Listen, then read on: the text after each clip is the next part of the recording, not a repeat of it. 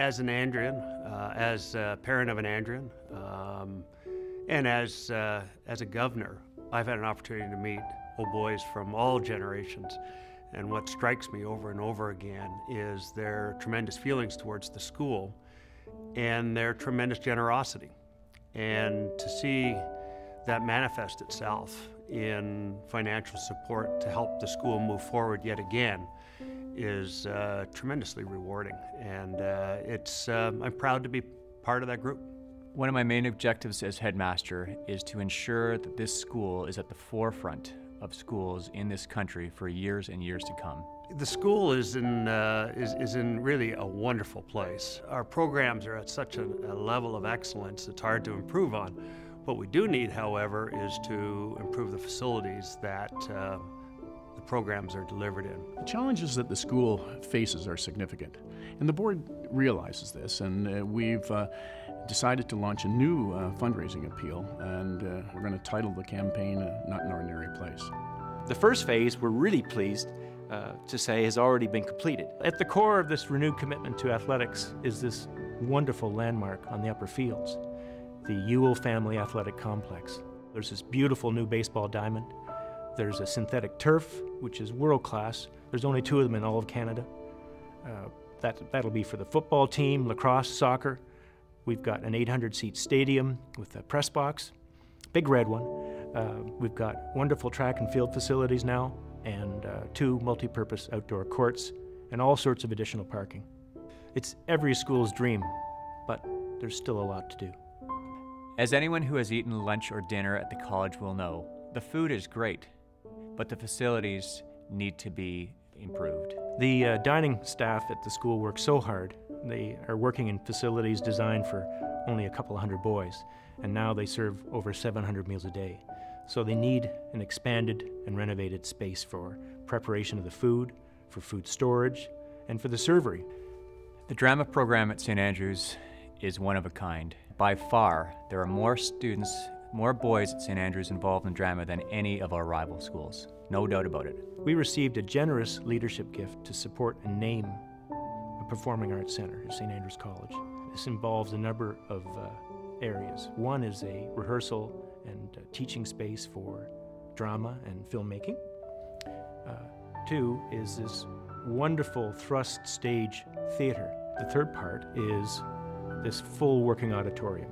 We need an auditorium where the entire school, from grade 5 right up to grade 12, faculty, staff can all be in one place regularly. It's an extremely important part of this campaign to me personally. Another top priority of the campaign is our music center. Music requires a very high degree of physical control and precision. We have a superb music program, and that program deserves to be in a better setting. Music gets to move into its own new center, and it's about time. This music center will include a beautiful large band room and practice rooms for breakout work. Our robotics and engineering program is probably the most rapidly growing program in the school these days. 5 years ago, we were not on the map. This year, we went to Turkey and won the gold medal at the World High School Robotics Championships. We need a facility to support that program. We've been blessed again with a lead donor to support and name an engineering center. This center will provide for a CAD or computer-assisted design lab and a robotics cage. That's where the robots can duke it out in soccer and various other endeavors. Our business leadership program brings the boardroom to the classroom. At least 40% of our graduating class on a yearly basis goes on to study commerce at university. We need a facility that will give them a head start. Business and leadership studies will get their own center.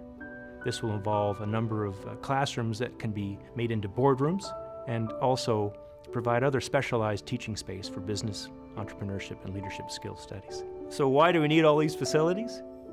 I think that's a great question to ask the headmaster. St. Andrews College has to stand at least alongside, if not even taller, than our greatest rivals. Our students and their parents have every reason to expect top-notch facilities. This is an opportunity for all members of the Andrian community to come together. First of all, to recognize the very high level of our artistic, educational, and athletic endeavors. We need homes for some of these programs. these programs that have been recognized throughout North America. And it's time to put the facilities in place to match that quality level. This campaign is not only about helping our current students, it's also about providing for the next generation of Andrians. You walk the campus and you know those buildings were not funded and built, and leadership wasn't provided to build them within the funds of the school. The campus is what it is because of the tremendous leadership and efforts and generosity of those who went before us. This will be a historic campaign, a lasting reminder that our generation of the Andrian community had the vision and the commitment to reconfirm that St. Andrews is that special and not an ordinary place. We get to enjoy the benefits of that generosity every day. It is now time for us as the next generation to give back, to leave our mark. It clearly falls fairly and squarely on us to do what we can to perpetuate the success of the school. In the school's first decade, the Oxford scholar Goldwin Smith described St. Andrews College as not an ordinary place, quite fitting. Since the school's founding days to the college that we know today, it's never been an ordinary place. And I think giving back to keep it that way is a wonderful kind of immortality.